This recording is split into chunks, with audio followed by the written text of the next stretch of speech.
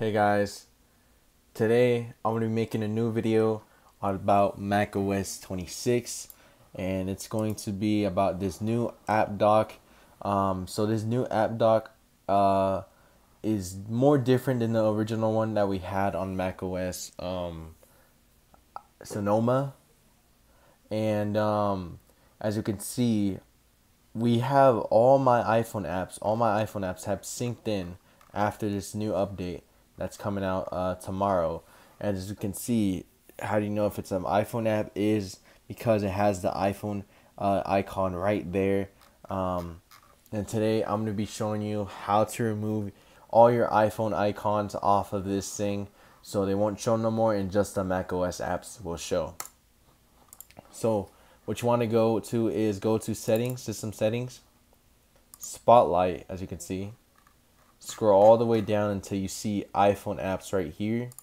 Turn that off, go back to your spotlight, and just macOS apps should come now. The phone app should stay because that is a new app for macOS. For iOS 26, Apple has implemented the phone calling into the Mac now, which it's gonna use Wi-Fi calling, and it's gonna use your main iPhone remotely. So that's basically how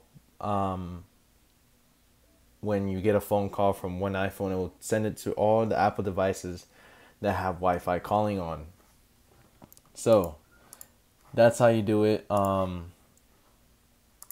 change your macOS app dock to just show your macOS apps.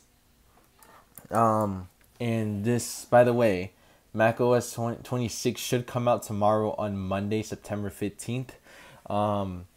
Hopefully I'm not wrong. But yeah, that's what I heard from all the news, and basically from all the data that Apple has released, software versions. It should always come out on a Monday around this time of month.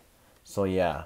And if you're updating to macOS 26, iOS 26, iPadOS 26, or watchOS 26, expect some lag, a little lag.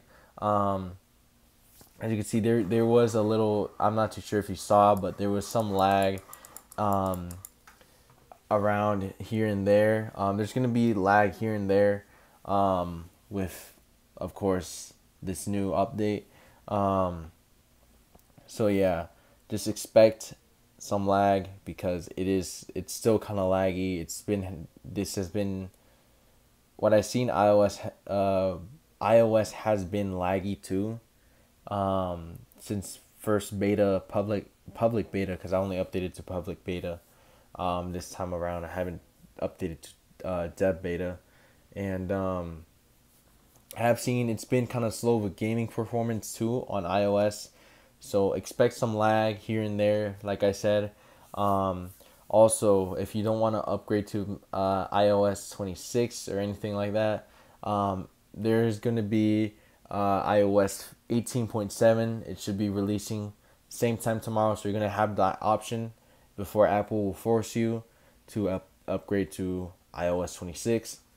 And so yeah, anyways, just expect that.